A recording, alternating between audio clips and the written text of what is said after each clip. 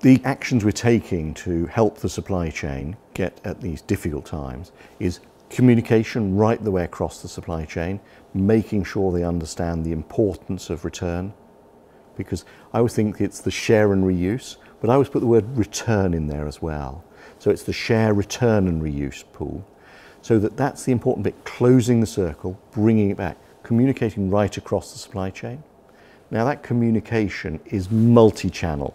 I have to confess, we go from printed material right the way through to SMSs, Twitters, and so on, and LinkedIn, of course, and other social media are becoming vital ways to communicate.